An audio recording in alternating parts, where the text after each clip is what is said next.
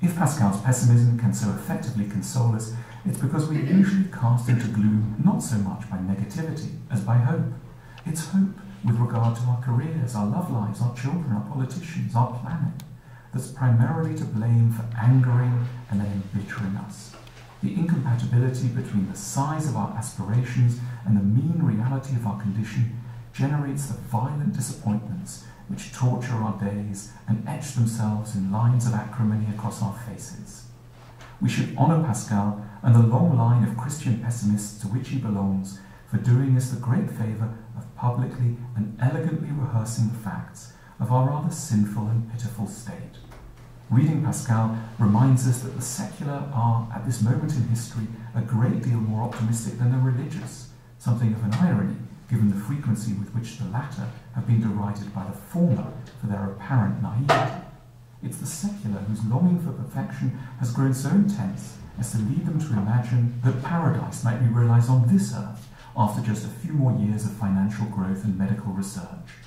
With no evident awareness of the contradiction, they may in the same breath gruffly dismiss a belief in angels while sincerely trusting that the combined powers of the IMF, the medical research establishment, Silicon Valley and democratic politics will together cure the ills of mankind. Religions have wisely insisted that we are inherently flawed creatures, incapable of lasting happiness, beset by troubling desires, obsessed by status, vulnerable to appalling accidents, and always heading for death. Why should any of this be so cheering? Perhaps because pessimistic exaggeration is so comforting. Whatever our private disappointments, we can start to feel very fortunate when we compare our mood to Pascal's.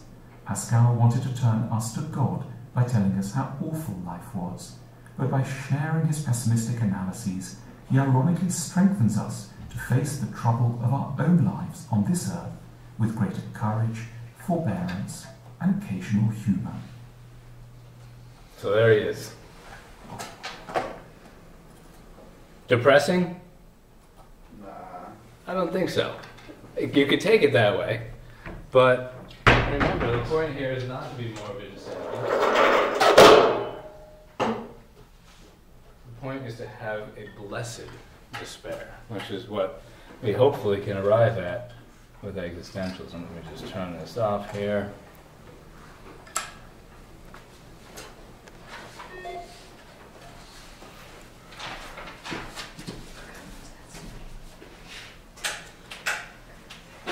I would say it's a little pointless just to like agonize and despair over every single thing that's wrong with the world, you know.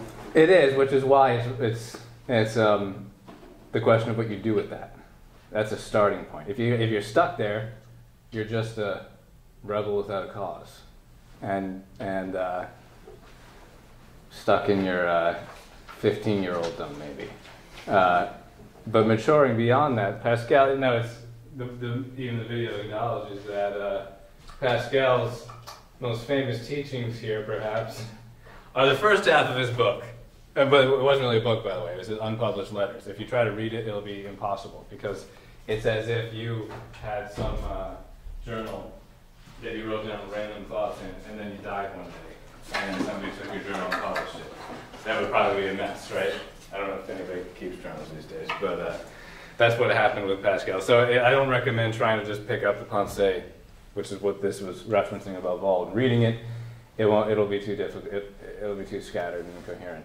But for him, all of that darkness and cynicism was certainly just a starting point for what he ultimately afterwards was inspiring people to have eternal aspirations that are not so prone to tragedy.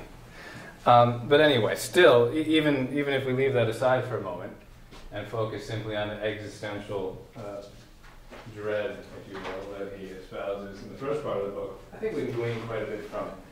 But let's take a look at the beginning portion of what you guys read already and put him in his context here. Who has come in since I handed out the discussion sheet? No problem. Anybody else? Okay. I don't have my paper notes with me today, so I'm not up here clicking around on Facebook, by the way. I'm just looking at my lecture notes. I don't even have Facebook.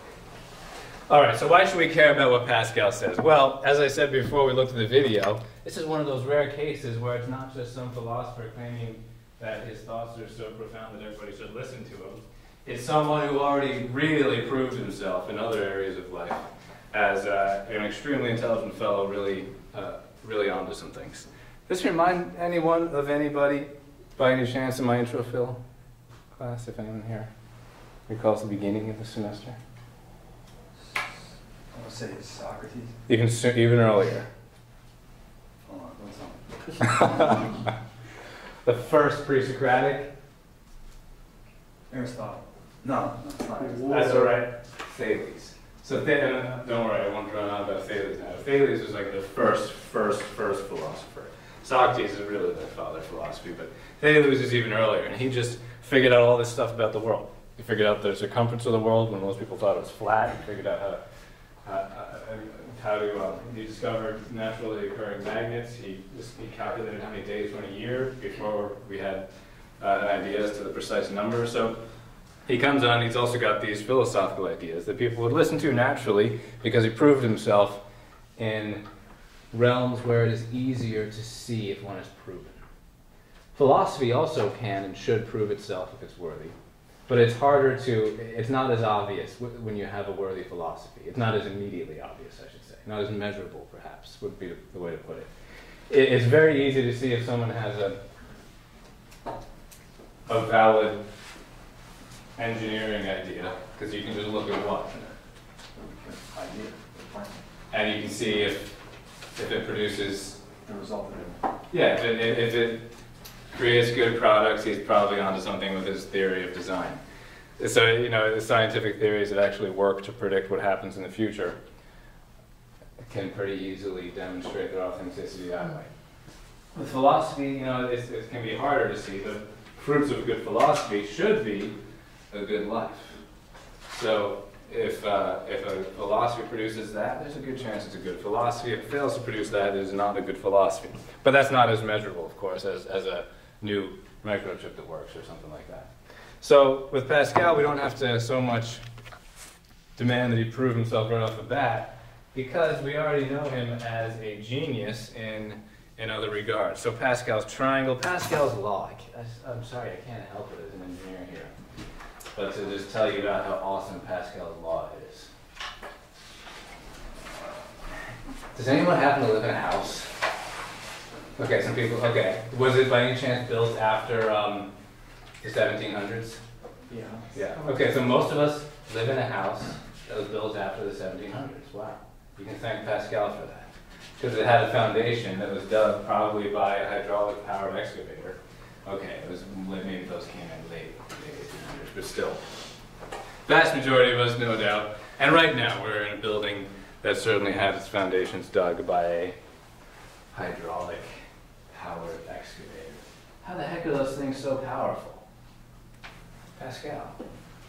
Very simple thing that we might take it as simple today, but he discovered this, that when a certain pressure is applied to a fluid, that pressure is automatically and instantaneously uniformly spread throughout the continuous domain of that same fluid. So what that means in practice is if you have a small diameter tube right here connected to the same vat that a larger diameter tube is connected to with hydraulic fluid in here, fluid of any sort, you can put some force down on this piston, and this piston will rise up with drastically more force, proportional to the difference in the surface areas of the pistons. Simple thing that he discovered enables the whole domain of hydraulics, which we need for just about your cars also certainly need it. But anyway, so we are already in debt to Pascal for his discoveries in science and math. So I think we owe it to him to take his philosophy seriously. We don't owe anybody just blind agreement and everything, of course, but I think we owe it to him to take a look at his philosophical ponderings. He actually demonstrated this. I sure hope that this is Pascal that I have in mind, and I think it was. He demonstrated this concept in public with a barrel, a really strong oak barrel, and a straw. Has anyone heard of this before? the barrel and the straw. So Pascal said, I can make this barrel explode with a straw. And he did. All he needed was a ladder. So he gets up on the ladder. That is a very well drawn ladder. And he pokes this little tiny straw into this really big strong barrel. And he just fills up this little straw with just a cup of water. And that caused, it's very easy to do, but because of the height of this straw, it's so very narrow that it's easy to create quite a pressure at the bottom of the straw, which equally pressurizes everything in the barrel, and the barrel cannot handle that much pressure and exploded in front of everyone. He thereby proved his theory. So he lived at about the same time as Descartes, among the most famous of the philosophers. He was younger than Descartes, though, and he had sent Descartes some, I think, mathematical treatises of his, and Descartes couldn't believe that an adolescent had come up with what Pascal did in his teenage years. So he's quite a fellow, this Pascal. It's too bad he died early, 30s, late 30s, I think. Taking a look at your book here, the part you read, he places Pascal in the context and contrasts the context of Pascal to the context of another precursor to existentialism, which I didn't have you read about, but who was that again? I mean, he's mentioned in the beginning of the reading. Yeah. So we didn't go through the chapter on him, but because that was talked about in the book before this, the author feels it needs to contrast the so-called world inhabited by Augustine from the world inhabited by Pascal. But I really took note of here what our author says, that with Augustine, we were dealing with a precursor to existentialism. With Pascal, he says, we are dealing with an existentialist, which is not a claim that most would make, because most would say that existentialism began, strictly speaking, with Kierkegaard, who was well after Pascal. But if you really look at what Pascal is saying, it's so thoroughly existentialist that it's hard to not just say, yeah, he's a full-blown existentialist. So the world that St. Augustine inhabited was the Neoplatonic cosmos, a luminous, by the way, it's the same world, literally. We're talking about the kind of sense of the world in the cultures that they lived in, the ideological approach that people took to understanding the cosmos is what the author is contrasting here. A luminous crystal palace with a super essential good fixed in its highest point, radiating outward like a beacon and diminishing in brilliance as it shone down through the rest of the perfect structure. I want to share some quotes from another book I brought with me in a moment, but that's the world that Augustine inhabited. This idea of the Platonic forms as, what are they again? Physical objects, physical. Yeah, they're like almost physical. They're like real things. But they exist in this realm of the forms. And that this whole world we're in is this kind of shadowy imitation of all of the corresponding ultimate realities that exist in perfection in this realm of the forms. We're striving after this realm of the forms through philosophy and intellectual action in general. But it's really there literally in the Neoplatonic mind, in the Platonic mind. So, for St. Augustine, we can have this down in the first one there. It's the Neoplatonic world of the theory of forms.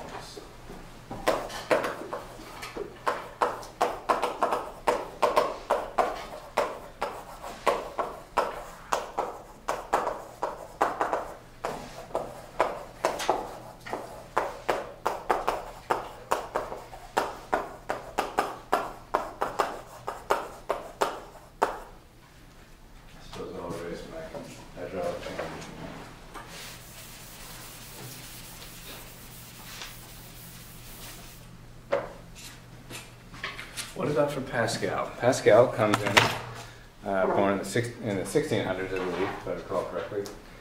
Augustine was around the 300s, 400s.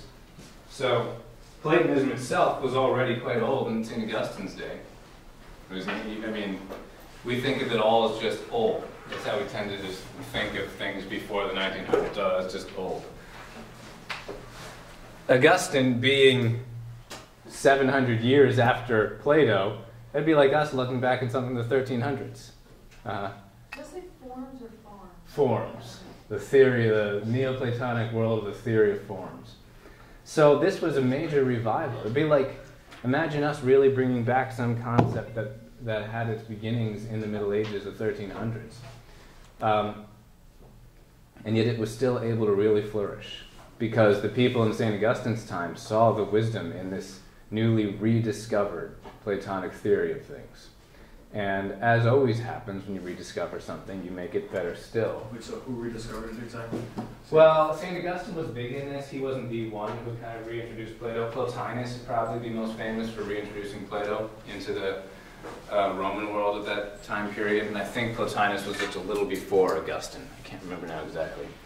But I think we should be inspired by that we don't have to be so self-absorbed with our own modern era that we can't have any revivals from some more ancient wisdom. Anyway, what about the quote world? Yes, same world. But what about the idea of the world for Pascal? Well, Pascal's was the desolate and desiccated world of modern science. This is actually not intended to be critical of science. Science is supposed to be honest about the very dry appearance of it, in contrast to this exalted, crystalline, fantastical almost idea of reality before it. Where at night the sage hears not the music of the shining heavenly bodies, but only the soundless emptiness of space. The silence of these infinite spaces frightens me, Pascal said, voicing the reaction of the human heart to the universe that 17th century science had fabricated for man. In that world of frightful and empty space, man was homeless.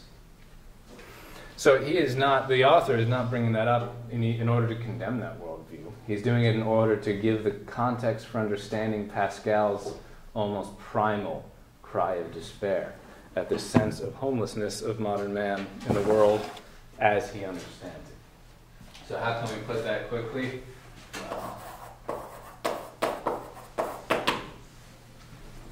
Pascal, the reductionistic is the word that I think fits best. I mean, our author says desiccated and desolate, and that's poetic. But what the philosophy behind that is reductionism. Reductionistic, quote, demythologized.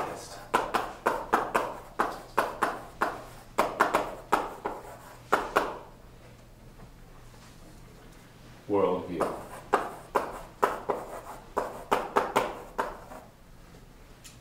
And we just probably want to take note of here, this would be an Enlightenment mentality. Now, Pascal was before the real explosion of the Enlightenment, but still we see the precursors to it in the empiricism of his age.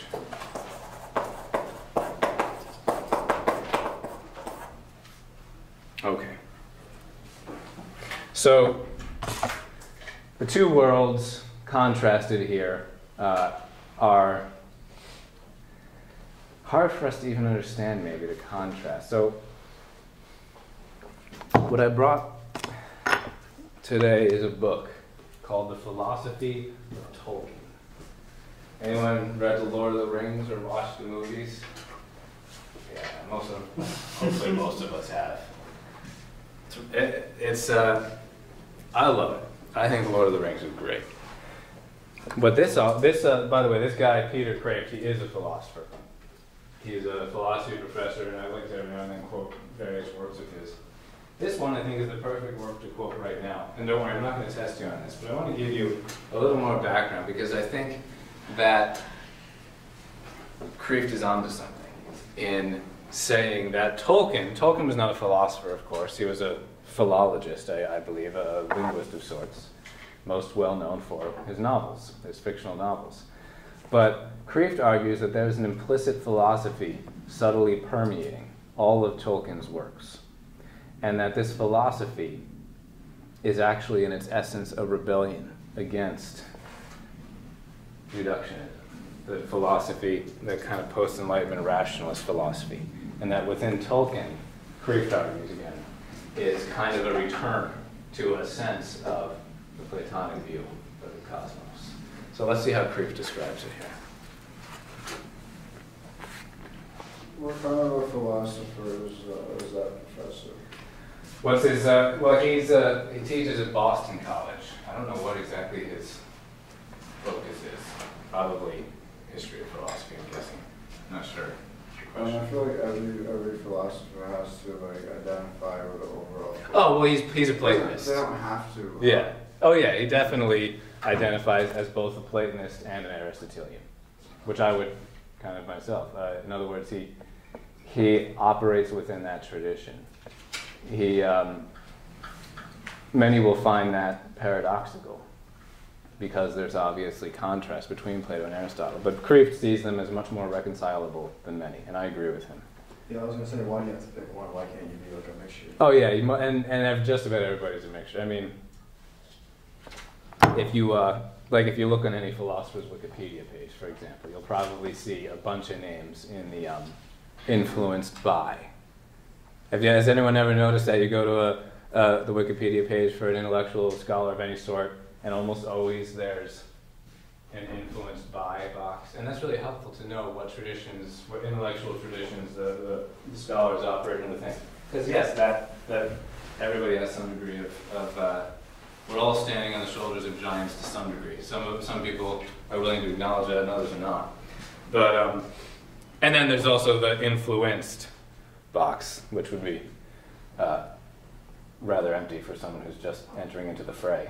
And Kreeft being alive today, I don't know if there's any actual philosophers yet who consider him to be the one giving the tradition they're operating within. But I think it might well come to be someday, because I think he has really profound insights, this philosopher Peter Kreeft. Anyway, I don't want to spend too long on this. I just have a page or two here with some insights that I think describe well the worldview that we've inherited from the post-Enlightenment rationalism, which is, in some senses, the worldview that existentialism rebels against. I'm not saying that Kreeft here is espousing existentialism. He's not. I'm just saying I think this particular insight is relevant to this contrast that we should try to understand. All right. The question he's addressing here is the question, how big is reality? I mean, it seems like a very strange question. How big is reality? Now, if we're going to divide and conquer that question, there are three basic ways of answering. Either reality is even more than our thoughts about it, or reality is even less than our thoughts about it, or reality is that'd be gorgeous, equal to, yeah. So he sees those as the three distinct categories that define where one fits in this question that we're addressing here. And here's how he explains it. Okay, the first is to say, along with Hamlet to Horatio, there are more things. Anyone heard this quote? Any Shakespeare buffs here? I'm certainly not. There are more things in heaven and earth than are dreamt of in your philosophies, Horatio. That was Shakespeare's philosophy. This is the philosophy of all pre-modern cultures. The thought that our own thoughts about reality are dwarfed by reality itself. In other words, there is room for mystery. There is room for mystery if there is more to reality than your own philosophies about it. The second possible answer is that there are fewer things in reality than there are in our thought. Most of our thought is mere myth, error, convention, projection, fantasy, fallacy, folly, dream, etc. This is the philosophy of the unhappy man, the cynic, the pessimist. Trust nobody and nothing. This philosophy is hardly ever found in any pre-modern culture, except in a very small minority. The third possibility is that there are exactly the same number of things in reality as there are in our thoughts. So, what difference does it make to your life which philosophy you believe? Kreeft argues it makes a total difference. It difference absolutely every single thing in your life. It colors everything. For if you believe the first philosophy, as Shakespeare did, as Tolkien did, and as most pre-modern peoples did, then your fundamental attitude toward all reality is wonder and humility. You are like a small child in a large house. Wonder, what does that remind anybody here of? Discussion sheet number 1. Philosophy Begins in wonder. begins in wonder. Okay. This doesn't. This philosophy begins in arrogance. It begins in thinking you have it all figured out. And all you gotta do is like maybe get some more funding or something and you'll cure all the problems in the world. But good philosophy begins in wonder, and you can't wonder if you don't presuppose that there's more out there than is already in your thoughts. Because then there's nothing to wonder about. Your goal is to simply demythologize all of the wonder of those who experience it. Okay. You expect mysteries. You expect moreness, terrors to stop your heart and joys to break it. Reality is big. Do you believe the second philosophy? There are fewer things in heaven and earth than are dreamed of in our philosophies, and you are cynical, skeptical, suspicious, bored, jaded, detached, ironic, and definitely not heroic. You are a reductionist. You reduce mystery to puzzle, love to lust, thought to cybernetics, reasoning to rationalizing, ideals to desires, man to ape, God to myth. The third philosophy, however, is rationalism. This is, so what world does Pascal inhabit, if you will? Somewhere between the second and the third. Somewhere between the reductionism and the rationalism. As Hegel said, who of my intro Phil students remembers? The real is the rational and the rational is the real. And that's a big deal to assert that, because to say the real is the rational and the rational is the real, well, it's one thing to say that the rational is the real. That's not controversial to say, yeah, if it's reasonable, it's real. Or at least can be. But to assert the biconditional, that is to say, to assert it both ways, is to assert a definition. So what Hegel is saying, being a quintessential rationalist, is saying there is nothing real that is not absolutely perfectly compartmentalizable within my rationalistic philosophical system that I've concocted. So he has no room for mystery, no room for anything that is extra logical, which is a whole discussion I have with my intro phil classes, how Socrates shows us that philosophy does not reject the extra logical. It only rejects the illogical. There are many things beyond mere logic that, as long as they don't contradict it, should not be rejected outright. There's a quote from Pascal on that. The heart hath reasons that the head knoweth not. I believe that's Pascal. So you can just know something. And this is an existential theme, I think. You can just know something and not know why you know it. Because to know why you know something is to deliver intellectual reasons for that knowledge.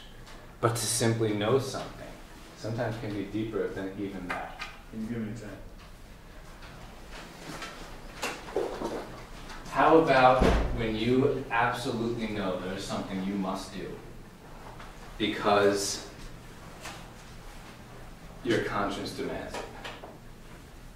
Sometimes you can't give a good philosophy, ethics-based explanation as to why you must do it. Has anyone ever known they just must do something? Are you talking about like intuition? Yeah, it's certainly a form of intuition. I was Yeah. gonna say, like, Yeah. instinct. Instinct, biological level. What you sure. need to do? Just do it. Sometimes you know you've got to do something. Or on the converse, sometimes you know there's something you absolutely must not do. Instinct's not biological. Ooh, yeah, well, that's I mean, that's it quite plays a that's- dual role between physiological Okay. and biological. So whatever it is, it seems to be kind of extra rational. And I would caution, because I like being rational. That's kind of my job. That we don't want to reject rationality. We really should make sure that we're not believing anything irrational. The point is there's more out there than just what we can figure out with our rationality. So don't forget that what we're saying here is one thing to defer to the extra logical, but do not allow the illogical ever into your mind. So generally, when we refer to heart, We all, I'm sure, have heard of the head-heart distinction. And the point is, what those things you just know, feel, believe, whatever that pertain to the heart, is not philosophy's job to simply reject them just because it doesn't pertain to the head. It is a rationalist's job, or so he thinks. And that's what Kreeft is trying to describe here. He continues, but I think that only those with a divinity complex can actually believe that. Meaning those who think they got. Even pantheists who believe the whole cosmos is only a thought or a dream do believe that it is not our dream, but rather God's dream. And therefore it's still more, or transcendent, to our thought. Thomas Howard, and I don't know who that is, but he's quoting here. Thomas Howard calls good fantasy a flight. Let me ask you this. Try to guess what goes in this blank. It's one word. And he's saying good fantasy is a flight blank reality. Above. Above, okay. Flightless reality. Let's think flightless. Trumps. Any other thoughts? This is paradoxical. It's intentionally ironic. What's the first letter? Because we're inclined to think that we'll play hangman. We're inclined to think that what should go, if we're defining good fantasy, one might be inclined to suppose that the word that goes in there is from, right? Fantasy is delivering you from reality. But Thomas Howard is saying, no, good fantasy is a flight to reality. I got on the same track. To reality. He's not saying, it doesn't mean we all revert to being children and pretend that fantasies are literally true. No, the point is, as he continues, although the details of good fantasy are fictional, the nature of its world, its universal principles, and its values are true. And that's what actually matters about a story. Tolkien shows us the nature of the real world. Tolkien shows us the nature of the real world by his fantasy. He's making a statement about reality, about being, about metaphysics, when he says, this is a quote from Tolkien, the realm of the fairy story, or fairy tale, is wide and deep and high and filled with many things. All manner of beasts and birds are found there, shoreless seas and stars uncounted, beauty that is an enchantment and an ever-present peril, both joy and sorrow sharp as swords. In that realm, a man may perhaps count himself fortunate to have wandered. But why count yourself fortunate to have wandered somewhere that was a flight from reality? That would not be fortunate, that would just be a waste of time. So good fantasy is supposed to be the flight to reality, because this is not the reality that we see with our eyes every day. We see the banal, boring, and bland things that we simply have to deal with. We see the fluorescent lights and the plastic desks and the nylon carpets and we can just complain all day about Brand Hall. But the point is, the things that we are mundanely exposed to constantly, they're very real, of course. But if we don't ever try to rise above what the senses just relentlessly present to us, we might actually not be experiencing reality in all its fullness. We might need to fly to reality with some good fiction, with some of the good work of fantasy, he's saying. The fundamental reason for the popularity of The Lord of the Rings is that people sense it is real. Not some mere escape from reality that can be voted as the greatest book of the century, as Lord of the Rings was, by a long shot. And that is why Tolkien does not tell us half of what he knows about his world. You can tell everything about your fantasies, your dreams, your thoughts, but not about anything real. That is also why The Lord of the Rings bears endless rereading. It is heavy enough to bear the mind's journeys into it, like our world. In fact, it is perhaps the most heavy, full, detailed, complex, real, invented world in all human literature. So, it sounds wild, I know. There's more in there I'd love to go through, but I don't think I'm going to for the sake of time, because I meant to get a little further in this today, and I will. We're not out of time just yet. But any thoughts on that? It's okay if you think it's all bogus, but I'm just curious to see. That's a bold claim. Which? Where he's saying Lord of the Rings is the most, what was he saying? Well, it was voted as the greatest novel of, now I can't remember what time period. But you said it's the most well-structured, fantasy. That is the most detailed, Oh, because you're thinking of Star Wars right now, or something. I'm thinking of the Marvel Universe, man. The what? Oh, well, yeah, okay. We've got more today that's insanely detailed, yeah. So fair enough. So maybe it's not the most detailed, complex. I mean, didn't you say it's the most like real fantasy? Yeah, that's his real claim. It's the most real fantasy. It's based off World War One. Based off of the whole world, the whole Lord of the Rings. Really? He said, whoa. I mean, by the way, I haven't seen that movie that just came out about Tolkien. Have you seen that? I've not seen the movie. Has anyone seen that? It's just no one's seen it. Bummer. I kind of intended to and then didn't. So anyway, maybe I'd be curious to know more about that. But every author, as Pascal will insist, is revealed in his writings, and certainly World War I deeply shaped Tolkien. So that's definitely going to seep into his fiction, intentionally or unintentionally, I'm sure. So who's Voldemort? Not Voldemort. Who's Sauron. Who's Sauron? I know Mordor is supposed to be like a combination of like the definition of no man's land and Germany. Okay, interesting. Very interesting. So it's the point is the greatest of authors and the greatest of artists, they don't look at art as entertainment. That is the modern view of art. It's just something to distract ourselves for a bit and waste some time enjoying. Art is supposed to be instructive. It is supposed to be so beautiful that it teaches you something that you already knew, but it reminds you of it. And it gives you not only a teaching, but the strength to undertake it. Good art makes doing good easier. And that's, I think, what we all feel if we really enjoyed some really good work of art, be it a book or a movie or even just a physical painting of some sort, a good symphony of some sort. It inspires us in the best of ways. And when we're talking about a work of fiction, ironically, Creef's point here is that it can be the most real of all things. We're not lying to ourselves and pretending there's such a person as Frodo. Obviously there's not. The point is the principles and the values and the meaning embedded within these works of fantasy are reality itself. Those are the deepest and truest and best realities. Now, what are these things, though? Well, for Plato, there's a very clear answer to that. All those things are what? Neoplatonic. Yeah, they're forms. They're the object of our existence. They're ultimate reality itself. But for the kind of demythologized rationalist view, there's not much room for what these things even are. They're just kind of epiphenomena. They're just kind of psychological side effects of which in turn are just side effects of biology, and they don't really mean much. They're kind of empty of value in the demythologized cosmos of post-Enlightenment rationalism. So, anyway, back to Pascal here. That's the milieu, if you will, that he's operating within. And he's not condoning it.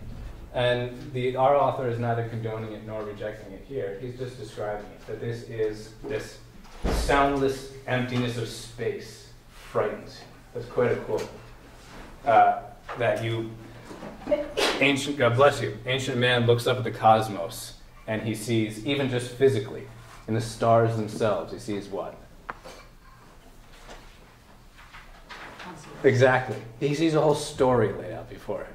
We've all learned about the constellations, I'm sure, in grade school, and many people it's like a big hobby of theirs. I wish I knew more about them. All I know is Orion's belt and the Big Dipper. There's a problem with Orion's belt now, isn't there? Who knows about this? Maybe it's his shoulder. You guys haven't heard about this? Betelgeuse. The star, you look up in the sky, that red star, it might be about to explode because it's dimming all of a sudden. And it might shine brighter than the full moon at night. It might turn night into day soon. We don't, it's speculation. It could happen tomorrow, it could happen in thousands of years. We have no idea. But something's going on with Betelgeuse. When did you find out about this?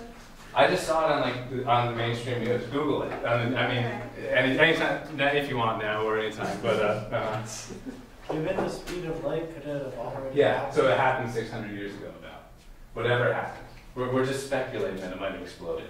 It's dimming now, which could be because of a burst of a burst of stellar dust that's just dimming our view of it, or it could be dimming in preparation for a supernova, which would be a problem because this supernovas happen all the time, but Betelgeuse is so close to us, being only 600 light years away. When you said that, I was like, what? Yeah, so, but it's true, right? You're seeing it when you Google it? Yeah. So this might be a big deal pretty soon. We have no idea what it'll do. This has never happened before, so. But it could be an unprecedented celestial phenomenon. Why did I bring? Oh yeah, so ancient man looks up at the stars and he sees the whole story laid out before him. Modern man looks at the stars and sees only gas, sees only plasma particles. So this is the contrast. And what does anyone recall from? Sorry, I'm again bringing up my intro Phil class, but it's like the same exact thing right here. The music of the shining heavenly bodies. What's that a reference to? It's right from our textbook. I knew that. I heard that, but I don't remember where it's from. The ancient Greek philosophers thought that the motion of the stars literally generated music. Like you look at a music box and it turns, and you hear this beautiful music come out of it. The ancients thought that the stars themselves were generating this incredible music constantly with the regularity of their harmonious motion. They realized we can't hear it, of course. They realized that, but they would wager that we could kind of hear it intellectually through these, through philosophy maybe, or through this various mystical approaches that they took. All right, so looking at the yearning that Pascal has for meaning, but coming as he is from this culture of reductionistic, rationalistic Enlightenment thought. Not that the Enlightenment had really transpired yet at his time, but it was certainly in its formative stages. He has this kind of primal cry of despair that is, frankly, much more honest. This is the beautiful thing about existentialism, it strives to be honest with what we're all feeling, than the starry-eyed optimism of his confreres, of his peers. And he's deeply embedded within this conversation, because remember, he's already, from a young age, he was discovering things, new things. He was a part of this conversation that was happening among the scholars of his day. How is it that this creature, who shows everywhere, in comparison with other animals and with nature itself, such evident marks of grandeur and power, is at the same time so feeble and miserable? We can only conclude, Pascal says, that man is rather like a ruined or disinherited nobleman cast out from the kingdom which ought to have been his. This he takes as his fundamental premise.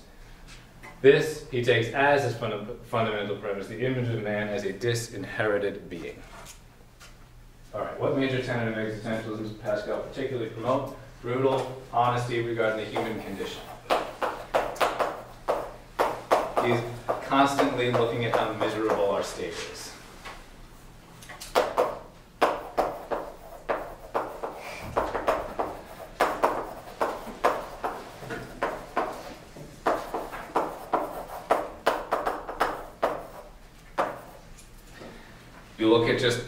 You look at all the various creatures in this earth, and most of them seem kind of happy, except us, who seem miserable.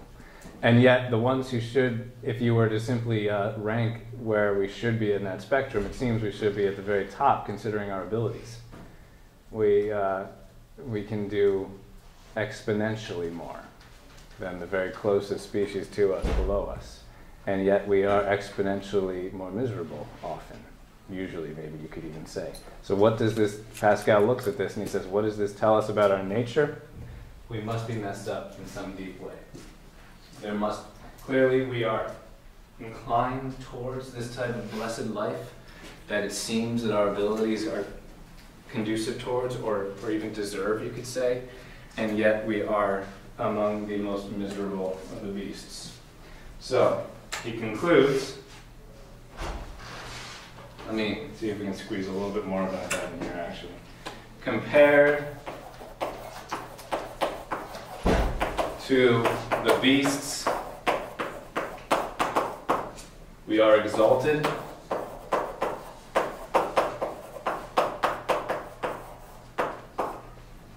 yet we are miserable.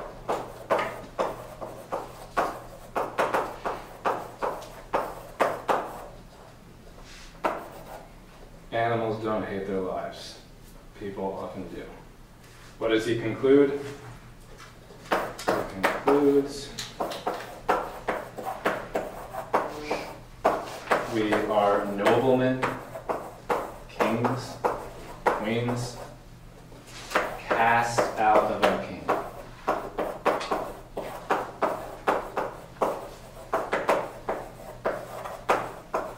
In other words, a disinherited being.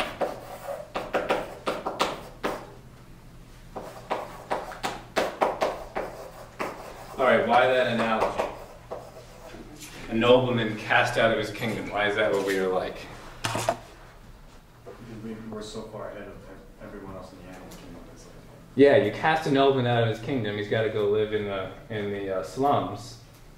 He's still got, he's probably still wearing his royal garments, and he's probably still got his crown maybe, and he's got no dirt under his fingernails. He's got no, he clearly, you look at him and you see, and that's a guy who should be in the palace.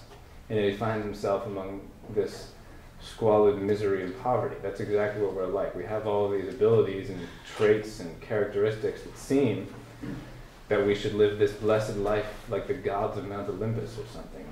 And yet, we often suffer more than the very beasts themselves. And in many cases are in a worse state than they are. Because although they suffer and die just like we do, they don't have the despair and depression and anxiety and deeper miseries that we have to deal with. So the only conclusion that Pascal can draw is that we must be designed for something much higher, and yet we're stuck for now with something much lower. The natural misfortune of our mortal and feeble condition, Pascal says, is so wretched that when we consider it closely, nothing can console us. Men escape from considering it closely by means of two sovereign anodynes. How do we escape? Does anyone recall from reading how Pascal says we escape from considering the misfortune of our feeble condition? Habit and distraction.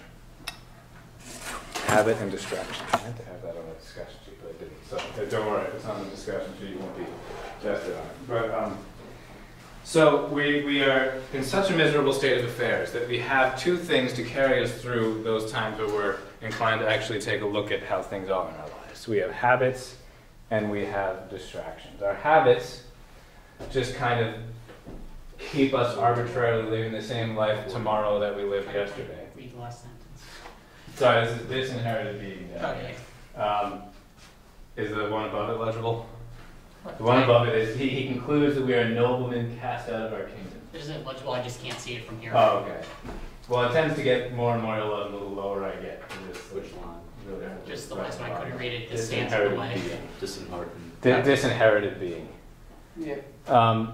So, a sovereign anodyne. I must admit, when I'm reading our textbook, I sometimes have to look up what some of these words mean. I did not know what an anodyne even was, but it's a perfect term because it describes so much that you see in the world. Has anyone heard of anodyne before? If something is anodyne, it is like carefully, meticulously constructed to be completely and totally inoffensive, but also devoid of any value. Something that's anodyne, deliberately inoffensive. And don't get me wrong, it's good to not go around being offensive. That's not what we're either. But who are like the world's greatest experts at constantly crafting anodynes? Politicians, absolutely. Occasionally, they seem to always be either unhinged and saying idiotic things or just saying empty statements that mean nothing and offend no one. And it seems there's rarely to be found statements of deep meaning. But I think even worse than politicians. Music artists. Okay, maybe. And just anything you find on Twitter. Well, there's plenty of actually deliberately offensive stuff on there. You know, one source you will never find anything offensive from because they're too prudent for this. It's not good for their strategy. Corporate marketing PR statements. They're so long, they say nothing. They can respond to any situation, any issue that comes up, any employee that just anything at all. Give it a couple hours. They will come out with a statement. Maybe it's a pretty long one that says absolutely nothing. like I don't know how they do it. They can write entire statements day after day that say nothing. Because they say nothing, they also mean nothing and conveniently offend no one. That's their only goal, is to offend no one. Because offending people means you lose business. So this is actually what these professionals are trained to do. To come up with statements that don't say anything. But make it look like they said something so that they can move on from this issue and just get back to making more money. I can't remember the last corporate statement on anything that's ever actually addressed an issue in a meaningful way. Because it's almost never monetarily beneficial to address something in a meaningful way. So they don't. They come up with anodynes. Anyway, what Pascal is saying in our own lives, we have these with habit and diversion or distraction. So, we'll take a look at some more specific quotes from Pascal next class. I'm going to bring in some excerpts from the Pensées. But he particularly latches onto this idea of how a grown man can bounce a ball around, and somehow that can distract him from the most horrid recognitions in his life. Bounce a ball around, in other words, play sports. But here's the ironic thing: he's not condemning that. You might think, so we got to stop distracting ourselves. Pascal is actually saying, no, you do have to distract yourself. You actually do that too. Don't do it too much, because you do need to consider these important things also. But you can't be always consciously cognizant of the other misery of our condition. You do have to distract yourself sometimes. There's nothing wrong with that. But let's leave it there and pick up with that in class. So have an excellent couple days. I will see you Thursday. If anyone needs the attendance sheet, I'll leave it right here. Oh, and if anyone didn't get a quiz back from me who took it, I have it. So I don't know. I kind of don't want to completely finish this discussion sheet today for the sake of those not here, but we'll see. We'll see. Might let you out a few minutes early. I don't know. We have just introduced Pascal at this point and talked a little bit about his philosophy, but he's not really, I consider him a philosopher. His Pensées is philosophical, but he's not technically a philosopher. He's not an academic career philosopher. Then again, some of the best ones are not. Probably the best ones are not. Socrates above all. He was just some guy who went around talking to people on the streets. I still want to do that, by the way. I still want to have some class someday, if they let me, have us just go out, walk around Troy, just talk to people on the streets about important questions. Somebody might stop you. Yeah, it's lawyers don't let anything happen these days, so everything's got to be within a little cubicle or classroom. Oh well. So Pascal is most clearly a forerunner of existentialism and this is, I think, where we left off, his brutal honesty regarding the human condition. So you can have that down for the second question if you don't already. His brutal honesty regarding the human condition. His theory is, or his conclusion on this is, why is the human condition so miserable? Well, if we weren't meant for something infinitely greater, we wouldn't even be able to recognize ourselves as miserable. The mere fact we can detect this misery in our lives seems to imply that we have at least an inkling, at least an intuition of something vastly greater that is our inherent nature and yet which we lack. The beasts are not miserable and depressed and anxious and all that stuff. Even though they suffer pain just like we do, they don't have the other issues that come along with our lives. Because, well, maybe they're not made for anything much more exalted than the condition they presently enjoy. It seems that we are. So Pascal says we are like a disinherited being. We are a nobleman cast out of a rightful kingdom. And this, it's not hard to see where his religious inspiration for coming to this conclusion is. It's quite obvious in Christian, Islamic, and Jewish scriptures. But remember, he's philosophizing here. He's not appealing to a scripture of any sort in order to demonstrate his arguments in this case. He is being, therefore, philosophical, not theological. Although he did have plenty of theological things to say as well, it's obviously not what we'll be focusing on here. So the last thing I read to you was his identification of those two things that we use to escape our miserable and wretched condition. What again are those two things? I didn't tell you to have them down, so you might not remember. So, distraction. Yes, distraction and habit. So these two things carry us through needing to even ponder the miserable nature of our current state. Now remember, this whole point of this for Pascal is not to dwell on the misery, but to use it as a recognition to go for the only things that really count. For him, that would be God. And he would, I'm sure, be rolling over in his grave. What's the word? Turning over in his grave? What is it? Rolling? Yeah, if he knew that people were taking his pensée, his philosophy, to become these cynical, despairing, depressed people. Even if he was not exactly a power of positive thinking optimist, he still, I don't think you could say was any sort of rebel without a cause or anything like that. All right, so we see here, man chases a bouncing ball or rides to hounds after a fleeing animal. Or the ball and fleeing game are pursued through the labyrinth of social intrigue and amusement. Anything, so long as he manages to escape from himself. Or, solidly ensconced in habit, a good citizen, surrounded by wife and family, secure in his job, need not cast his eye on the quality of his days as they pass, and see how each day entombs some hope or dream forgotten, and how the next morning wakes him to a realm that becomes ever narrower and more congealed. Man, that is poetic. Did any of that stick with anybody? It's like dense poetry, you could say. It doesn't sound like a textbook, I know. Each passing day entombs something. Each passing day, he says, entombs some hope or dream forgotten. Entombs, meaning what? Puts it Yeah. to rest. Puts it to rest, buries it. And this is our sorry state.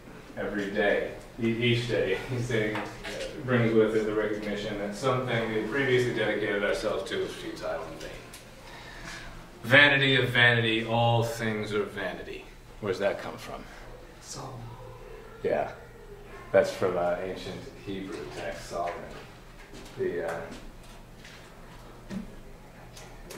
I can't remember, whatever, it doesn't matter what book. But yeah, ancient Hebrew text. Wisdom, thank you.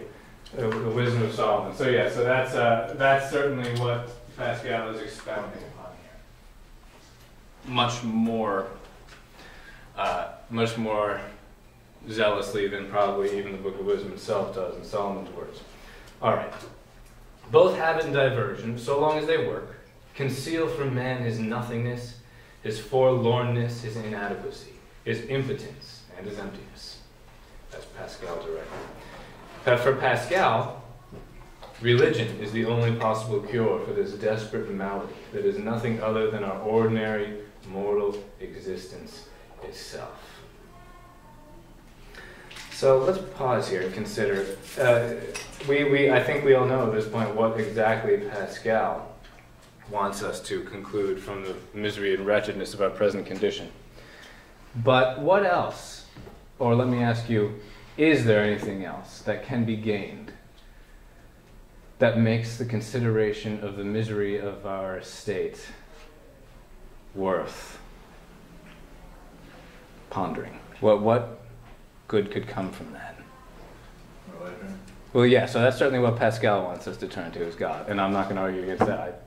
I agree with Pascal. But what else can, what other good can come from considering the misery of our present state? The radical finitude and contingency of it. That you only have so much time. Exactly. To have. Exactly. This is also a huge theme of Heidegger, who had nothing to say about religion one side or the other. This, I don't want to say obsession, because that would not be good, but this complete, honest recognition of our finitude and contingency is going to make us take more seriously the time that we are given. It's going to make us not endlessly put off and procrastinate what we know we must do, because we don't have very long to do it. He makes these points very well. We'll continue to revisit these throughout the upcoming existentialists. I have a note here. You may have noticed it from the reading, you may have not. Pascal says, all philosophy, it seems, he said this at one point at least, is not worth An hour. an hour. It's not worth an hour's bother. Now remember the context he's saying this in. He was actually engaged in dialogue with people like Descartes, this new wave of philosophy. And I think this is primarily what he has in mind when he says it's not worth an hour's bother, because so much of what he says reminds me, in fact, of what you see in ancient Greek philosophy, medieval. But this endless debating of the minutiae and the hair splitting of all of these philosophical questions that scarcely matter at all, if at all, period. He says that's all not worth an hour's bother. And I've complained about this in the past, and I'm sure I'll continue to do so. I must say I sympathize with him in some respects. I mean, I love philosophy, don't get me wrong. But in some, the ways it's undertaken, in some contexts, is just precisely what Pascal says is not worth an hour's bother. This endless debating about the details of arguments, the very conclusions to which probably don't even matter. That's not useful. Pascal sees no use in that. In this respect, he resembles Kierkegaard and Nietzsche, philosophers who went beyond philosophy, and so were able to see how it looked from the outside, from the point of view of religion and art in their cases, and from that of science in his. How something looks from the outside.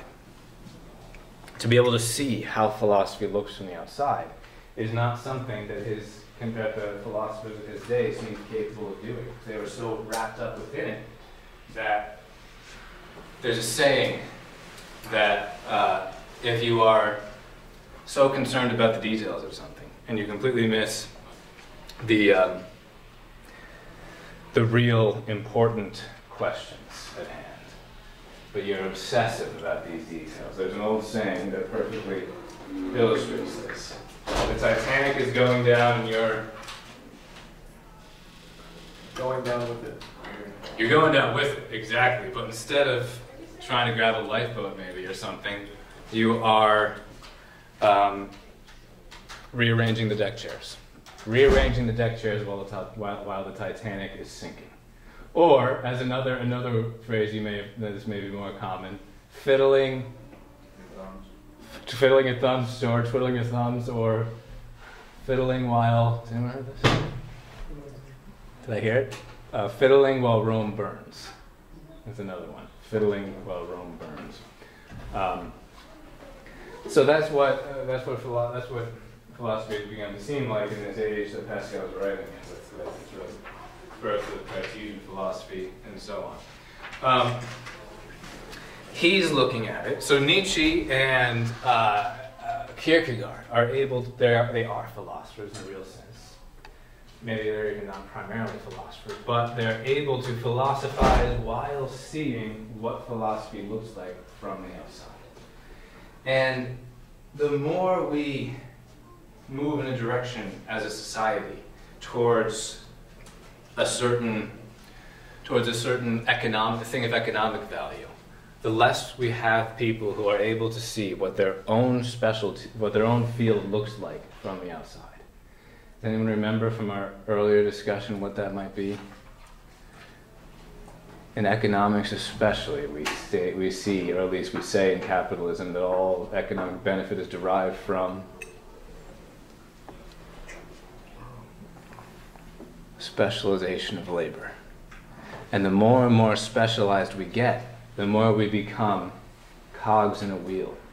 And the less we can see the meaning of the very thing we're engaged in, the less we are capable of objectively taking an outside look at what we're doing and seeing if it actually fits at all with the human condition, with the meaning of life, so on and so forth. And that, in fact, those are the very questions that the specialist does not want to ask himself. We have entire lives, and I mean, I'm not condemning this, by the way. This is great for people who are called to it, but it certainly wasn't for me. Like, if you become an engineer in some realms, in some corporate entities, you're going to spend your entire life, your entire career, decades and decades, optimizing one little piece of one component that is in turn a part of a subassembly, which in turn is part of a reactor or something, or a turbine, or a car. And again, that's not to be condemned in and of itself. We need our part components optimized. But the problem is when we wrap up our meaning in our very life too closely to these pursuits that we're engaged in. It's fairly easy, perhaps, for someone who really is working on such a fine-tuned detail of an overall project to see that he ought not identify his meaning with this little thing he's after. But perhaps it's a little harder for someone who's engaged in some other pursuits to come to that same recognition.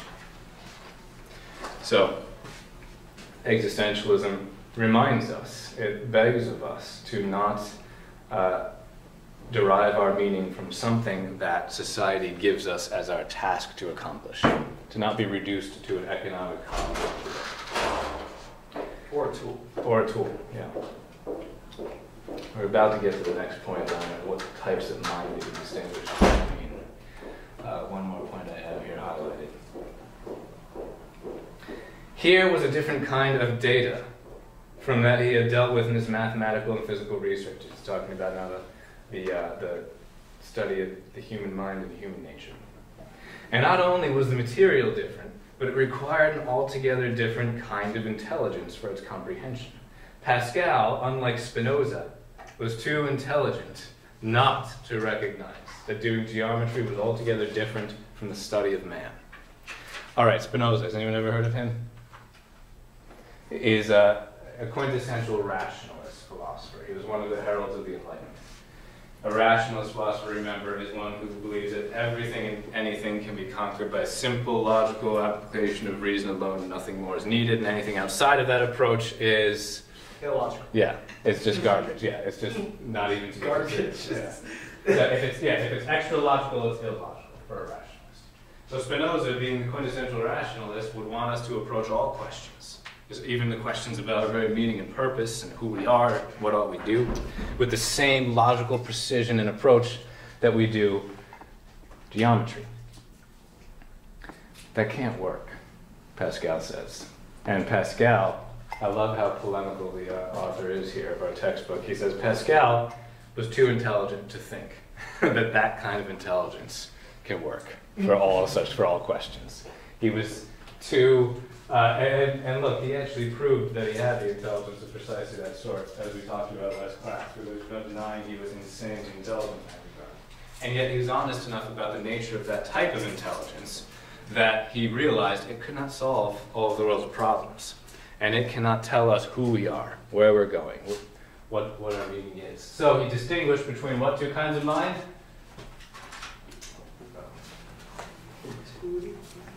This was, yeah, so mathematical versus intuitive mind.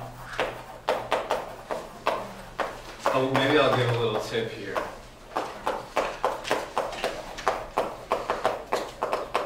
Back in my days of doing SAT prep training, I would remind students, never leave a paragraph without knowing what the main point of that paragraph was.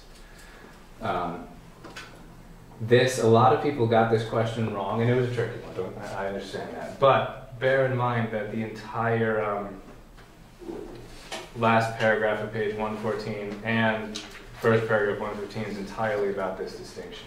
So if in the future, like as you're doing readings, you kind of try to make sure that you don't leave a whole page without knowing its main point, you'll be in pretty good shape. Okay, so this mathematical mind versus the intuitive mind. This is not, he's not categorizing people so much here. This isn't, the point here isn't to point at someone and say, oh, you're a mathematical mind, and someone else, you're an intuitive mind. We have, everybody has the capacity for both, some admittedly one more than the other, which you'll recognize pretty quickly if you hang out at my alma mater, RPI, that clearly some who have the mathematical lack the intuitive. But anyway, we all do have both, and we can and must use both. But they're different. They approach questions in different ways. Out of this realization that we previously discussed came this distinction. Because it kept sight of Pascal's distinction, the author says here, and I cannot confirm this on my own, I've never even been there, French culture never quite surrendered itself to the clear and distinct ideas of Descartes. The clear and distinct, okay, I can't even start to go into that, that would be a huge tangent, but Descartes' clear and distinct ideas are what his famous cogito itself is built upon. If you see something clearly and distinctly, only then and only then do you know it's true, and only conclusions that follow from those clear and distinct ideas are themselves worthy. Now, ironically, Descartes was a Frenchman, and yet it was precisely French culture that regarded Pascal's distinction here as important. And if you realize that this is important, then you're not going to reject a conclusion, you're not going to reject a set of knowledge just because it doesn't derive from this type of reasoning process. Anyone been to France? Yes, we have a few people who've been to France. Want to share your thoughts on France? Did you like it? I did like it. You liked it? Okay. It was very clean, I guess, but the one thing that I noticed there was a lot of people smoked. Yeah, and a lot of people, it was really interesting because obviously here we have more precautions against dogs, like going like to restaurants and like not letting them into certain places. But in France, it's like you can bring your dogs everywhere. Like we were sitting in fancy restaurants, and there would be like dogs having their own like seat at like the restaurant. So interesting. So they like dogs and they like smoking. Yes. They also were very nice and definitely knew a lot of more English than I thought they would. English than we thought. Then I knew French, so that was very nice. So go to France, but bring your cigarettes and your dog with you. Okay. Yeah. Any thoughts on like the feel of the culture there in terms of, so what our author, and I'm just asking this because I've never been there, I want to hear from people who have. Our author is arguing that there is this type of sense of culture that France seems to not have lost, but that many other European nations, and certainly America, since it even came into being after the Enlightenment, really has lost. That this, it's hard for me to, I think I know what he's getting at, it's hard for me to describe it though. This, you could almost say medieval. This sense of artistic grandeur and greatness and importance, and you know, like the famous art museum there, the Louvre, that they call it the Louvre. Oh, yeah. So that they have an appreciation of these things that other nations and cultures seem to have lost. Does that resonate at all with you? Yeah. People who've been there? They definitely have a lot of appreciation for art. For instance, there's this whole bridge it's called, I can't remember, but it's where people put like locks on them. Yeah. On the bridge, and they write their names. I saw that in the news recently, but didn't they take them all off? Oh yeah, they take them all off. Because it was getting too heavy or something? Yeah. But, yes, outside of the Louvre, I don't see any difference between France than all the other You don't? Okay. European countries, no. Okay. I feel like we're very close-minded as a country because most of us only know English, and like you go to like Europe and it's like they know 5 languages, and but like I don't know. We're much more on this side. We're very pragmatic here. Because incredibly pragmatic. Even like the metric system, like the only people. Oh yeah, well that's, I don't know. Yeah, that's kind of. I don't know. I think we're closed-minded. Because I went to Sweden, and they grow up speaking German, English, and French. So when we were on the trains going in Sweden, it was super interesting because people would talk in German, but then when they would switch to English and they would switch to French. So that was really cool to kind of see. Wow. Yeah, we definitely aren't. very open-minded to learning other languages. But Yeah, in our culture. yeah, Definitely. we're very monolingual. That's true. Did you have any thoughts on France? I mean, it was all the tourists who were going, like, to the Eiffel Tower, Right, to right. the Louvre, to everything. So, is it really that? I don't know. That's people why that I are just. over there are. Maybe this author's wrong. Maybe French culture has lost the distinction just as much as other places have. Or maybe, but he's asserting that Pascal's distinction here, people in France especially took very seriously. But you know, today this is almost outdated because today most people do realize the existence of multiple categories of intelligences. I am no psychologist, but don't they rank? Don't they? There's like social intelligence. There's 3 types. 3 types they say today. Yes, then there's like subgenres, but it's mostly like 3 types, and everyone has like 2. Okay. And then maybe next year they'll identify 4 or 5 or 6. But the point is, Pascal says there's multiple. That's the key distinction here, is that he's acknowledging the existence of multiple. Finally, we're starting to get less obsessed with those stupid things that they call IQ tests. They're wastes of time. It doesn't matter what your IQ is. They're as if one number could tell you your intellectual worth is absurd. So thankfully, we're starting to realize that that's the case, and how much more of a holistic view we need to take to the human mind than just reducing it to how powerful of a computer it is. You know, that's one great way of pondering your worth and your meaning. Don't identify your meaning as something that could be done just as well, if not better, by a computer. You're setting yourself up for a real crash if you do that. You turn yourself, besides, even practically speaking, you turn yourself into a computer, it's just a matter of time until the computer takes your job. So that happens, and that will continue to happen, but still, try and reserve your deepest zeal for things that a computer could never do. Computers can never be creative, and they can never love, they can never revere beauty. They can, those properly human things are the things that we should really try to find our meaning in. All right, sorry, just tangent there. Okay, because it kept sight of Pascal's distinction, he argues French culture didn't completely surrender to that trend. Now, the mathematical mind, as Pascal describes it, is defined precisely by its preoccupation with clear and distinct ideas, from which it is able to extract by deduction an infinite number of logical consequences. But the material with which the intuitive mind is dealing is so concrete and complex that it cannot be reduced to clear and distinct ideas that can be set forth in a few simple axioms. The intuitive mind is after concreteness. It is after things that cannot be reduced to simple logical assertions. When you intuit something, and this has come up in previous classes and other contexts, sometimes you can intuit something and really know that it's true, but you could have a hard time what?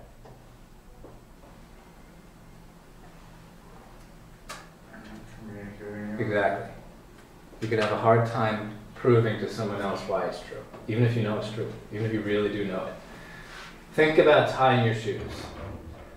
Soon I got to teach my 5-year-old to tie his shoes, because he probably should be able to do so by now.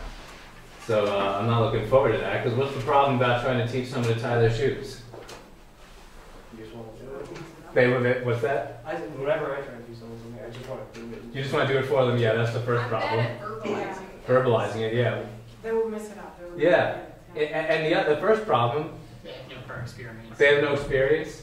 And maybe even a deeper problem than that is that you have no idea how to tie your shoes. In terms of explaining it, you just do it.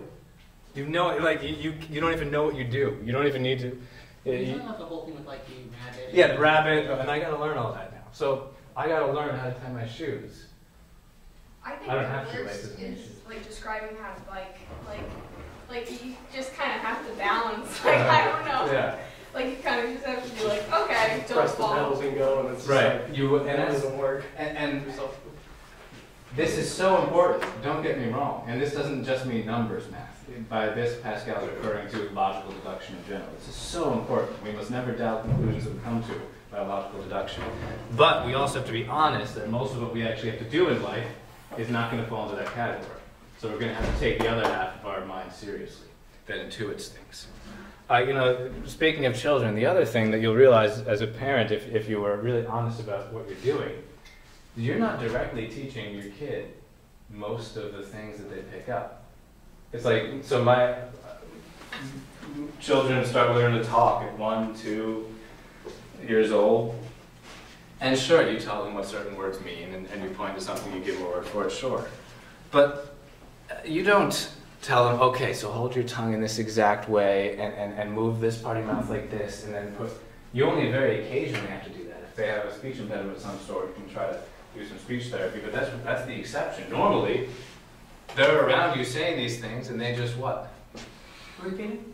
They just, what's that? Repeating whatever it's Yeah, they can just do it. They just have this inbuilt ability to, as long as they're exposed to it enough times, start doing it themselves. You don't really teach the vast majority of that. They have it in them. And it falls into this category. We don't grow out of that as we grow older. That gets actually more important as we grow older. Being honest about these things that we simply know, even if we can't logically demonstrate them. Now, we should take logical demonstration seriously still, but we should not restrict our knowledge to just that. All right.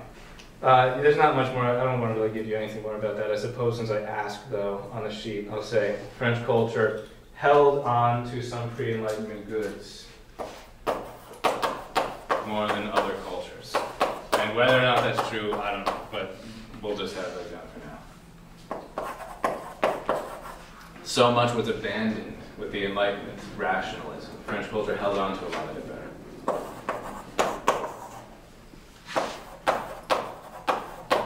Which is ironic, since the Enlightenment itself finds its pinnacle in something that happened in France.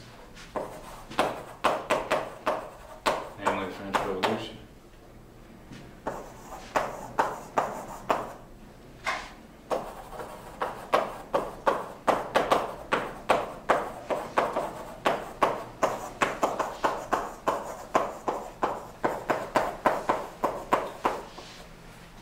Okay, moving along.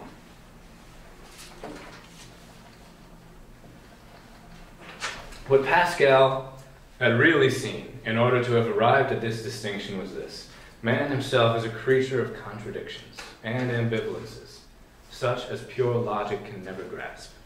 This was something the philosophers themselves also had not yet grasped. Sorry, my computer's blocking some people. French culture held on to some pre-Enlightenment goods more so than other European cultures. Many of my R's look like V's, don't they? We'll have to work on that. Really got to work on that. Yes, I'll try to remember to say it a couple times.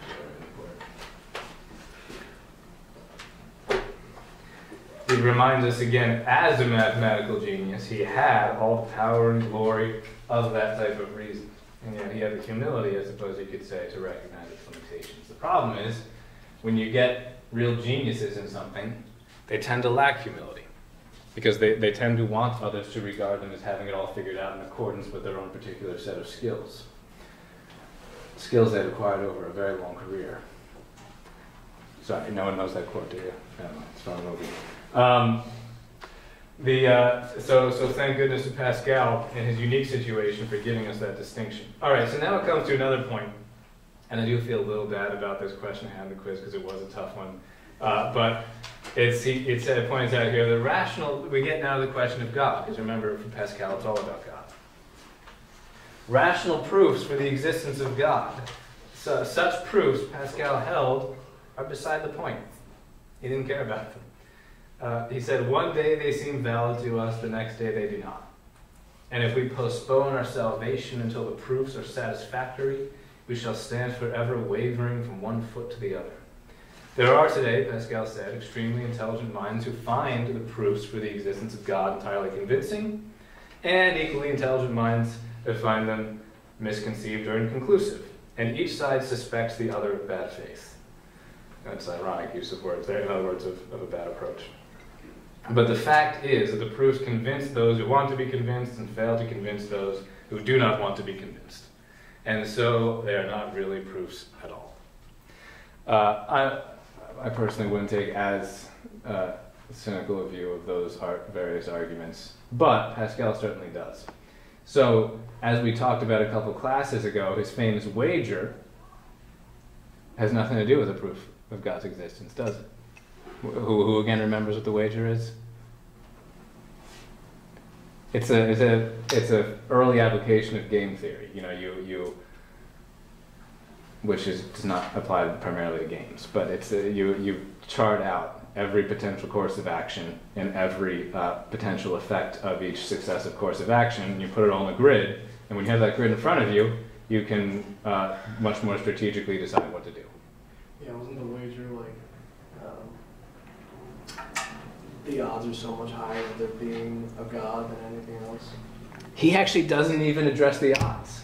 For even the odds seem to not matter for him. I don't know, maybe they do, but I haven't read the whole pensée, but he basically says, look, okay, make a little graph here, make a little chart with 4 boxes. I know nothing says to in this story. It's not in the book. If you put, I've never actually done this, I hope I do this right. If you put on your rows, God exists, and then down here, God doesn't exist.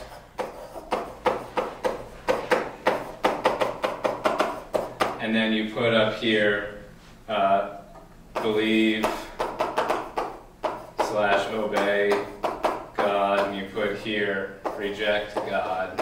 I'm not quoting this directly because I can't remember exactly what he says. Then you can fill out each square with the effect of each approach. Does that make sense? So, you go to the God exists row here. Within each square you could put a all set or screwed, I suppose. So, right here, all set. Right here, not good. God doesn't exist. Right here, all set. Right here, all set. So the only X in that chart is under which column? The reject God column. So that's the only flatly illogical course of action, Pascal says, aside from any logical proof or logical refutation of God's existence. So that's his wager. And that wager, according to the logic of that wager, the logical proof or lack thereof of God is completely irrelevant. Doesn't even really matter. Which is quintessentially existential. And I think it goes too far. It just be completely ambivalent to logical proofs for or against such things. But still, there's some intuitive wisdom in it. All right. What can we have down for that? He says they are besides the point.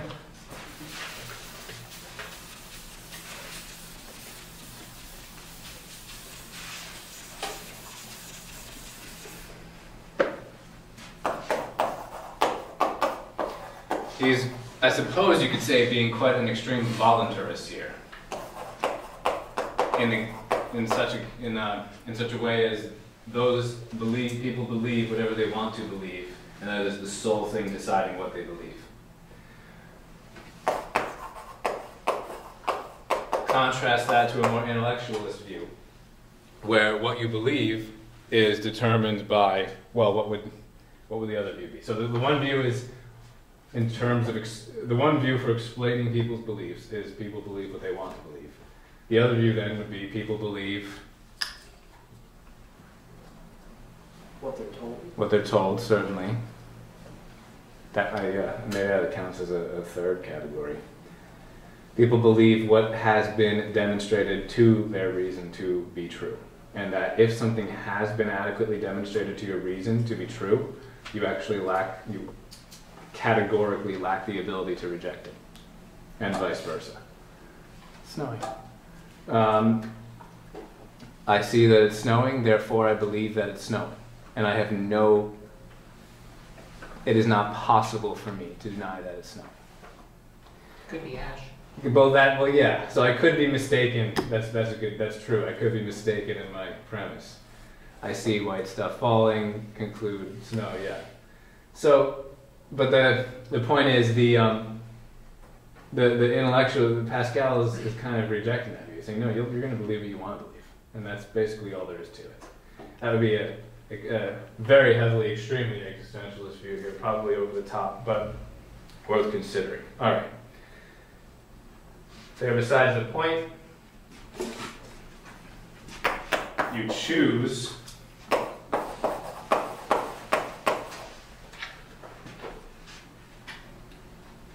what to believe and who you are.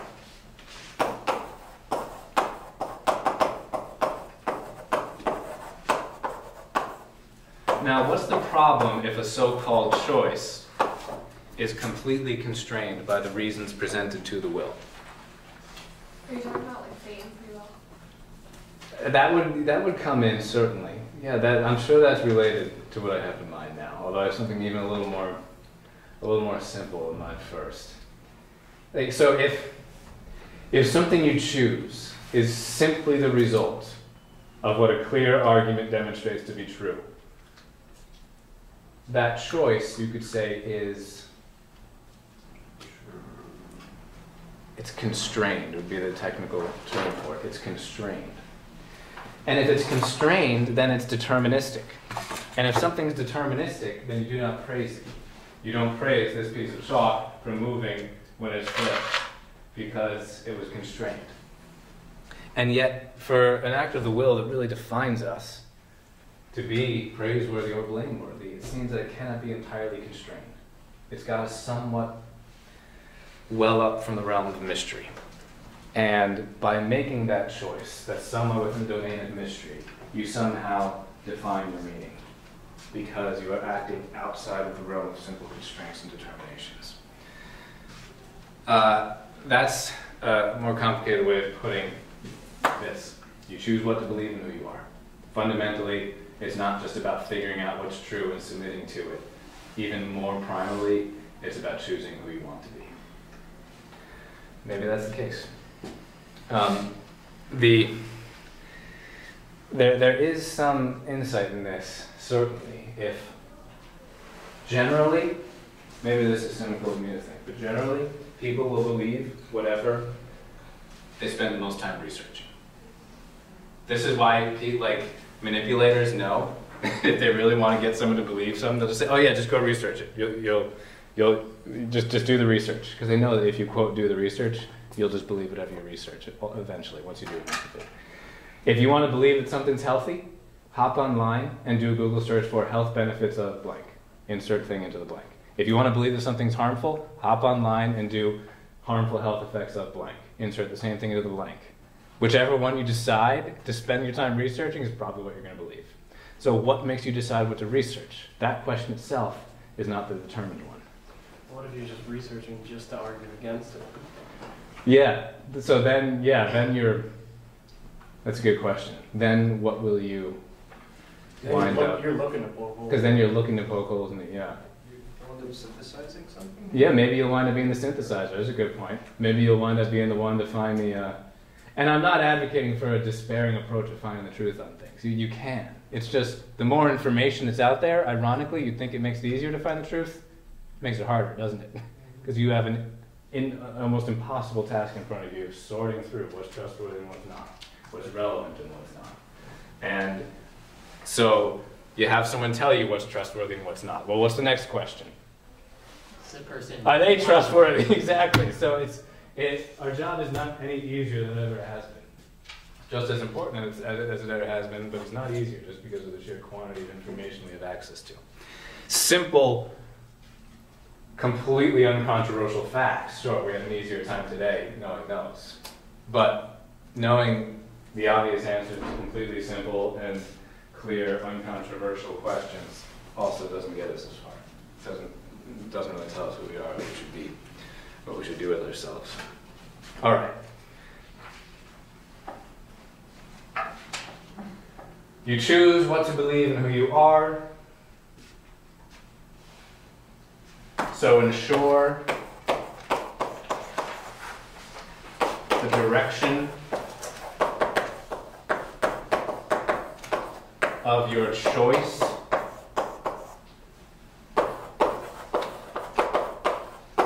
is what you really want.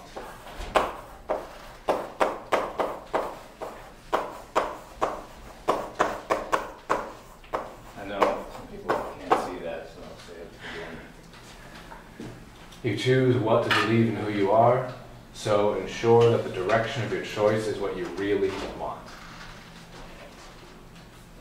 And that's even more important than endlessly agonizing over whether your conclusion is fully formed or not.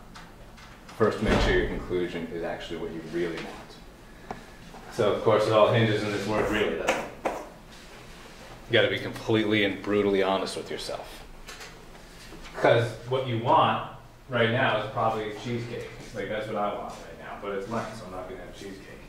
What we really want is we have to dig very deep within ourselves to even know what we really want. That's what existentialism begs us to do. Dig deep within yourself. Would you go as far as to say what you need?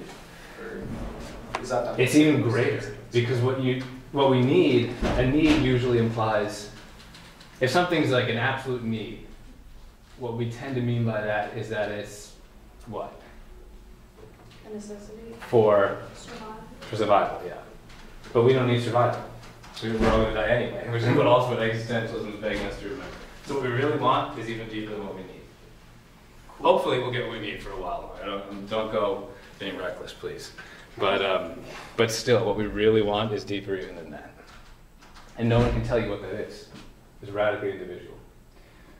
This doesn't mean that you've got to make it up for yourself. That's what Nietzsche will say. You've got to make it up for yourself. It's not to be found anywhere. But it's not at all what Pascal, but it's not what existentialism in general is saying.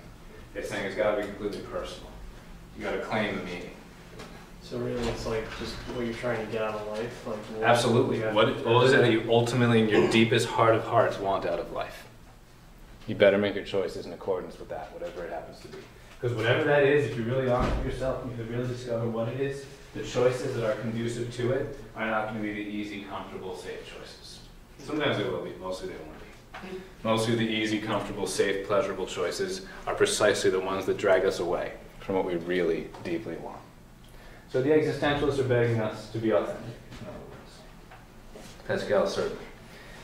Now, in order to be really authentic, what's required of that, many times, is, and I wish I had something about this in the discussion sheet, I don't, is remembering. Simply remembering. Remembering what? I don't know. But you do. You've all had times where you've just known, with that intuitive dimension of your mind, that you were closest to the truth, that you were closest to the good, that you were closest to grasping who you are and what you must do. We've all had those experiences. I know you have. You might forget it at the moment, but you've had them. The key is to not forget those moments. The key is to not allow yourself to forget those moments. Because we will forget them if we just drift. If we just go about each day doing what we got to do and that's it. If we just drift along with life, we will forget those moments. Pascal took that moment so seriously that he what? He wanted to make sure he didn't forget his existential moment. You remember what he did? Did he like write a book or something? He did write a book. He had a journal, definitely. He wrote about these things. But the problem is, you write your journal, you might put it in a drawer and just forget about it. Didn't he have like something sewn to his pocket? Yeah, yep. He sewed it into his clothes. A reminder for him of the superlative importance of this event. And from the outside, it doesn't seem like anything that special. Well, what was it? It was like it was a carriage accident, right? He almost died in a carriage accident. And that was sort of course, almost dying was a big deal. But it says here, he himself had a religious experience connected with what he thought was a miraculous recovery from an illness so overpowering had been the visitation that he wrote down a note about the experience and sewed it into his clothing, as if it were a secret that he had to keep as close as possible to himself and never forget. But we may think of the validity of such experiences. For Pascal, whatever we may think of the validity of such experiences, for Pascal himself, his lightning from heaven needed no proofs. It was the order of life itself, not rational theology. His life thereafter turned round that single shattering experience, and he then dedicated his life to religion. So he knew that for him to be authentic with that moment, that he was closest to the truth, he had to dedicate himself to his religion. You can't claim Pascal's moment as your own because his life is not yours. But again, your job is to not remember whatever those moments are for you. And you've had some, you'll probably have more. Whenever they come, do something to make sure you never forget it. You could sew something into your clothing. There's plenty of other things you could do. You could wear something every day. I know I do. You could make something part of your daily routine. That's another great way of never forgetting something. If you do this, if you have something that you do every single day, every morning, or every evening before bed, maybe you got to do something to make sure you never forget it. Existential moments. No writer has expressed more powerfully than Pascal the radical contingency that lies at the heart of human existence. The contingency that may at any moment hurl us all unsuspecting into non-being. Death does not arrive punctually by appointment. Now remember, Pascal, his whole point is that he deeply religious. He doesn't think you're literally going to stop existing when you die, but he does think that that everything you know about life ceases at that moment. Everything you thought you've ever known life to be is gone, like that.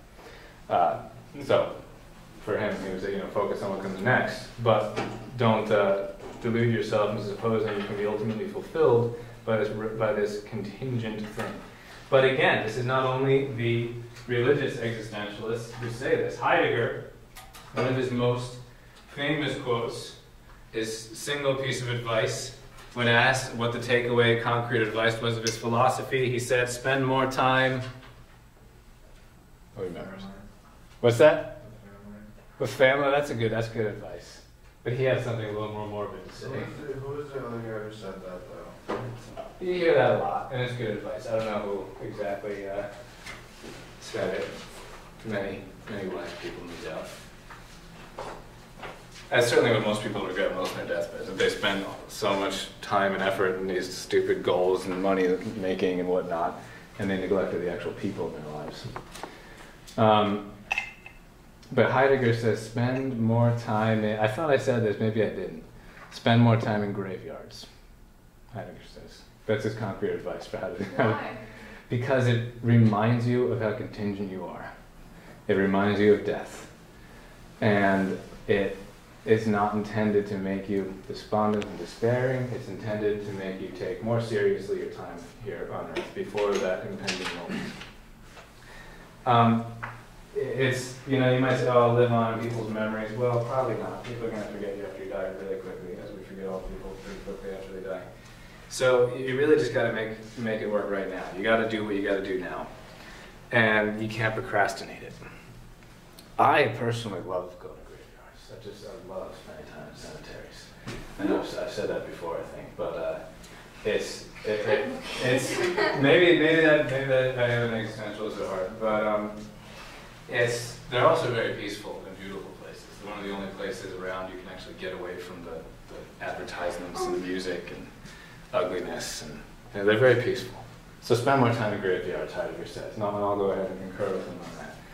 Contingency, the radical non-necessariness of you is probably the easiest way of putting contingency.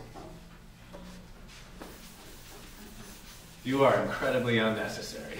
How does that feel to hear? We're used to being told we're so important, we're so special, we're so unique. Pascal says you're nothing.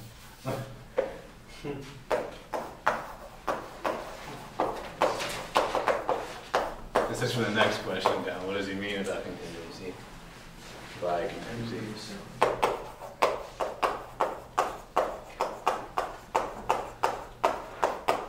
The universe, the world, got along just fine before you were born. It'll get along just fine after you're gone. You are incredibly unnecessary. This is too not meant to be depressing. It's meant to be liberating. But how exactly? Well, let's continue on here. In the ages of scholastic philosophy, the nothing, the nihil, had been purely conceptual entity, an empty abstraction that lay at the farthest reaches of thought. But for Pascal, it was no longer an abstraction but an experience. At a certain moment of his existence, nothingness had suddenly and drastically revealed itself to him. Thereafter, Pascal searched everywhere for evidences of the contingent in human existence. The length of Cleopatra's nose, which altered the destinies of Mark Antony and the Roman Empire. The grain of sand in Cromwell's kidney that put an end to his military dictatorship. And long before Heidegger and Sartre introduced their jaw-breaking names for all the categories that define human contingency, especially absurdity. That's just my note there. Pascal had seen that to be born is itself for the individual the prime contingency, since it means to be born at this time, at this place, to these parents, in this country, all of these brutally given facts on which his life has to seek to found itself. So we build our lives on all of these radically contingent facts. We ourselves are radically contingent. History itself even. That's what he's talking about here, bringing up Cleopatra's nose and Mark Antony, and I don't even know what he's talking about here. Does any of the history buff want to explain that for us? They were having an affair? No? Yes. I don't know. Sorry, I didn't hear. I just Googled it. They were having an affair. Oh, they were having an affair. Oh, yeah. There's something like that. Like, It started. but like, and it started, yeah. So, but all of this derives from these seemingly ridiculous causes, and yet they seem to alter the course of history. So you can't even make sense of history itself, he says, by looking at it, much less your own life. Now, it does ultimately make sense for Pascal, being a deeply religious man. But the analogy often used is that of a tapestry. Has anyone ever looked at the back of a tapestry? What does it look like? The same thing as the front, just a different shade. The like those big cloths Like a that are printed woven, tapestry or a like an woven? actual woven one, with the threads completely hanging down the opposite side. It's ugly. Yeah, it's hideous. Like you can get kind of an idea by looking at it of what the tapestry is actually like, what it actually represents, but not a very good one. All these seemingly random threads hanging all over the place, distorting the image and haphazardly there and there. It's pretty ugly. Some tapestries, they're hung against walls so that you don't see both sides. You're only supposed to see the front side of it. So Pascal is saying, looking at our own lives and even history itself, this side of the grave at least, it's like looking at the back side of a tapestry. You can't even make sense of it. Just don't even bother trying, basically. That's how contingent and arbitrary and even absurd things seem to be. He's not saying they ultimately are that way. Certainly not. Sartre will say, and Nietzsche will say things ultimately are that way. So I guess I'll bring up some contrasts now. So Pascal is saying claim the meaning. Kierkegaard is saying claim the meaning. It's out there, claim it. Just don't pretend you can argue yourself and just claim it. Make the leap of faith. Nietzsche, Sartre, et al. Will be saying there isn't a meaning at all to be found, so create one yourself. So you can see how those both qualify as existential, but they're extremely different. Make a meaning versus claim a meaning. So this is a good time for me to try and put that in a few words for your notes. Okay, so this relates to the absurd in Sartre.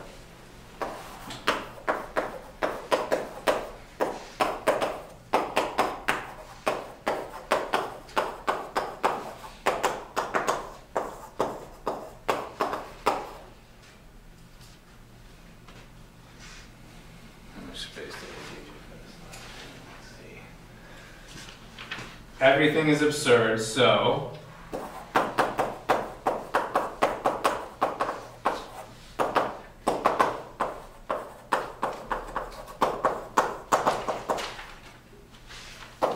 Nietzsche, for example,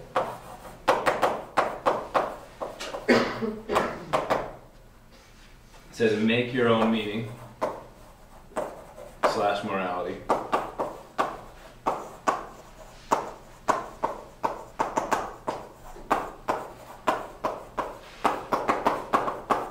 Will to power. Just will it. Whatever it happens to be, just will it. Hitler loved that. 2. Pascal/Kierkegaard.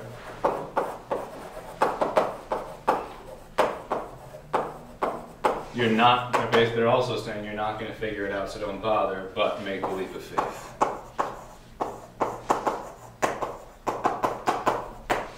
Claim a meaning. It's out there. You're not making it up, you're claiming it, but it's still a leap.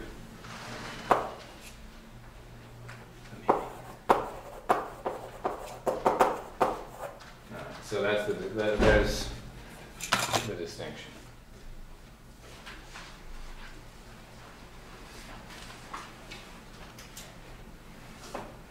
An interesting idea in Pascal is this terror at the immensity of what surrounds us. That you look up at the sky, perhaps especially at night, and especially with the Copernican, the changes in astronomical thought in his day, it's terrifying to even think of the quasi-infinite amount of space out there. So I just wanted to say, so when it comes to this, are we talking are we saying you don't matter in the grand scheme of things, but choosing your meaning does? Like choosing your purpose? Yeah, the relation between Pascal's contingency and the absurd in Sartre is a bit loose. They're somewhat related, and I wanted to bring that up because the author anticipates it here. But Pascal's insistence on the unimportant, the radical contingency of view is more like, don't take whatever low goals you happen to have right now too seriously, because you're actually not that important. Whatever you're doing right now to distract yourself is probably, even if it's not a sport, it's probably basically the same. It's probably like a guy bouncing the ball around. And I don't know. I mean, he's not saying that's completely wrong. He's saying, as I mentioned last class, that he's saying we do need distraction. And we do need habit. But remember that ultimately something far grander is our calling, because we're disinherited beings. And these things that we occupy ourselves with in these various tasks we have to engage in now in our present state don't matter ultimately all that much. So I've got more I want to share with you about Pascal, but not on this discussion sheet. So I don't want to hand out anyone right now, though. So let's call it a day. I'll see you. I'll see you on Tuesday. Yeah. So we'll finish off our Pascal unit then, and then we'll take our Kierkegaard quiz to begin that unit. So is he saying that your calling is what matters?